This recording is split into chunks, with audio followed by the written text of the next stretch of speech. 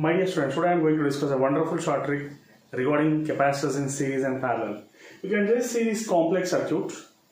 In this complex circuit, you can see he has applied the Kirchhoff's voltage law to solve the problem. This is a very complex method. It wastes a lot of your time. And in Neet and Jee means you have to do the problem within less than 1 minute. But I will teach you such a method that you can do the problem in just 10 to 15 seconds. That's it. What is the shortcut formula here? So I created one shortcut formula. What is that? Potential across AB, if you want to find out, which is nothing but Q by C. Okay, Q by C.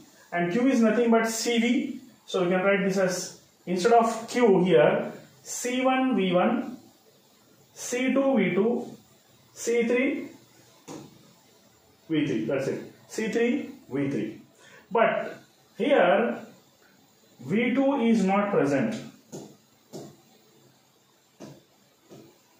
What is not present here? V2 is not present. Let us take this as C1 V1 and this is C2. V2 is not there, that is taken as 0. C3 and this is taken as V3. That's it. You just substitute the values here and get the answer within fraction of a second. C1, what is C1 here?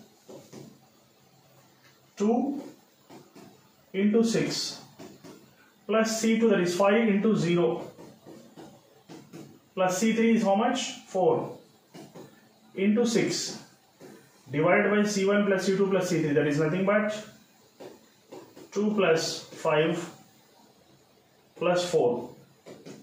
How much you'll get? You can just calculate here. So it's going to be how much? 12 and 10. The method. I am doing the problem in shortcut method. You can just find out Q at this place is nothing but C into V across AB.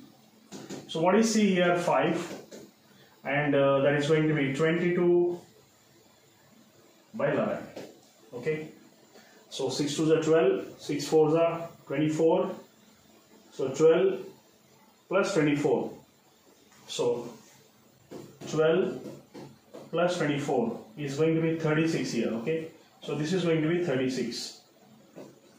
Then how much are we getting now? 36. 5 into 36 by 12 is going to 5 6 are 30, 5 3 are 15, that is 180 by 11.